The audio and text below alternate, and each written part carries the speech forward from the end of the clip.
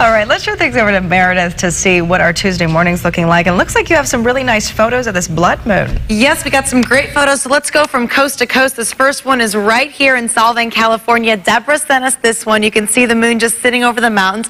Now let's go to the center of the United States. I also got this one on Facebook from Bonnie Fleming in Rapid City, South Dakota. You can see the moon just above the buffalo grazing. How cool is that? And then the other coast, this is in Florida. This was sent in Sarasota, Florida. So the Gulf Coast, so the blood moon seen everywhere. Of course, we love getting your photos. Send them in anytime, and we'll try to give you a shout out on the air.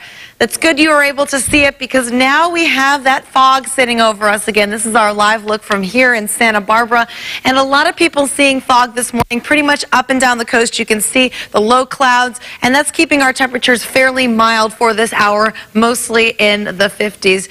But we're going to see this eventually break up as we get into the day, and we'll start to see some sunshine. In fact, we're getting some clearing, a little bit on the south coast, more so the valleys seeing the clearing before the coast. But as we get into the day, as I mentioned, we'll get more sunshine and see those temperatures pop up above average again into the 70s in most areas.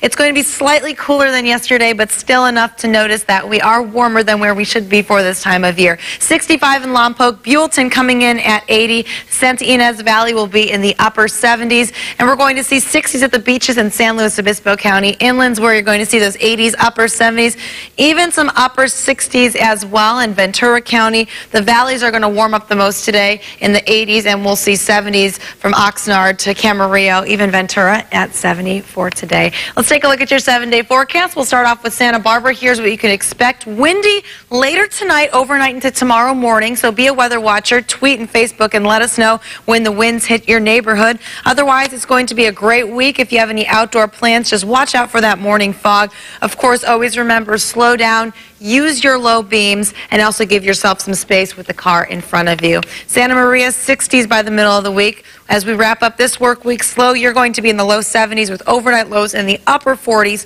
to low 50s with a mix of sun and clouds every day, and that chance to see morning fog. Paso Robles, you are the one place that is going to see some of the warmest air above everybody else. We're going to see 80s hold steady for the next couple of days.